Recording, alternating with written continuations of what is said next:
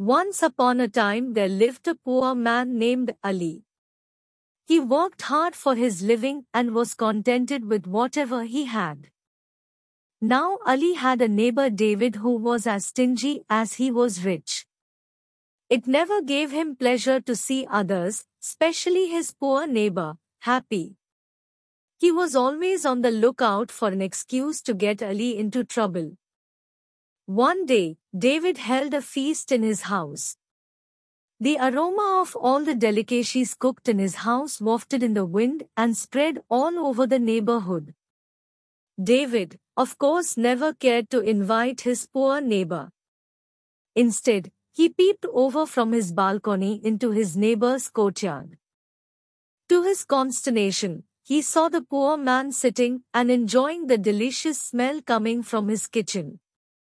David's heart almost stopped in shock. What, thought he, how dare that pauper inhale the aroma from my kitchen? My kitchen. The aroma from the food cooked with my money.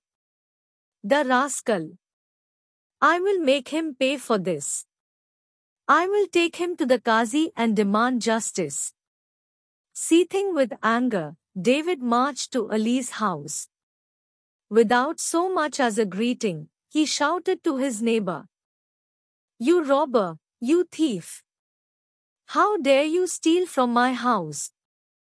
Poor Ali could not understand what theft he was being accused of. Without enlightening him, David dragged the poor man to the Qazi. Word spread like wildfire, and a great crowd gathered to watch the proceedings.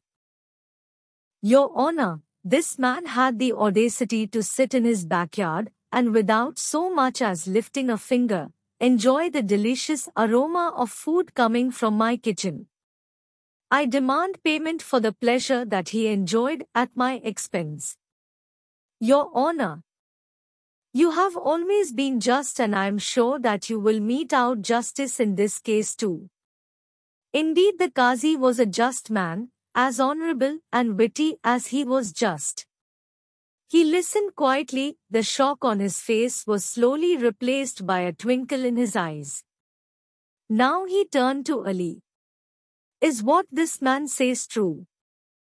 Did you enjoy at his expense?" "Yes, Your Honor, but I could not help it." "Ali, you have to pay David for the favor enjoyed. The court orders both of you to come here tomorrow at the same time. By God, justice will be done." David gave Ali a scornful look and walked out of the place with a victorious smile on his lips. Poor Ali was bewildered. Just as he was leaving, the Qazi called to him to a corner and whispered something in his ear. Ali's face lit up and he hurried to his house. Next day, the court was overflowing. The whole town, which knew about the low character of David and the innocent nature of Ali, were curious as to how their Qazi would solve this problem. Both David and Ali were brought before the Qazi. Ali carried with him a big box. David's face glowed with anticipation as he recognized Ali's money box. "All my money, Your Honor," said Ali. Ali shook the money box vigorously and there was a loud jingling noise. The Qazi turned to David. "Oh David, doesn't that sound lovely?" "Ah, yes, yes, Your Honor." "Ali, shake the box once more," the Qazi commanded. Ali obeyed.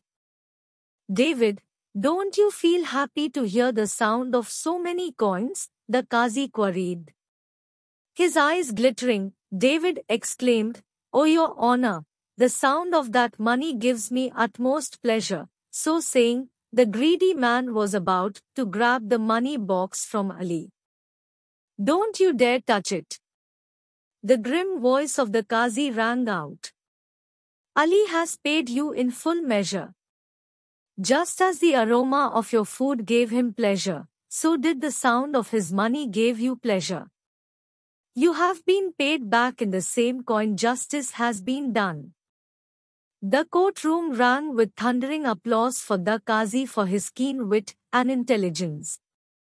The Qazi, his voice still grim, pronounced further, David, pay Ali 100 gold coins and punishment for harassing your neighbor and disturbing peace of his household. Ali returned home happy man and David a wiser man.